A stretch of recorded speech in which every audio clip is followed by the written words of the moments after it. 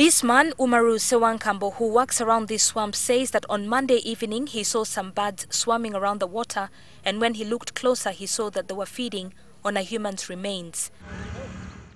Sewankambo reported the matter to Kyengera police station.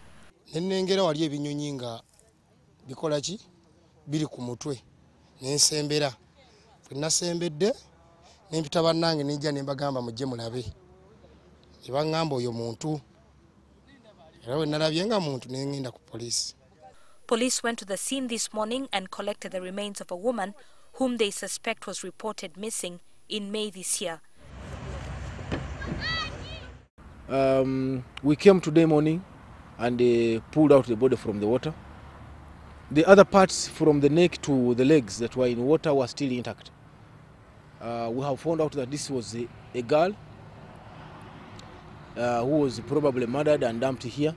Reports say that a few months back a woman had come to Kyengera saying that she was from Much India in Kampala and that she had had a dream in which the deceased was directing her to the swamp where her body had been dumped.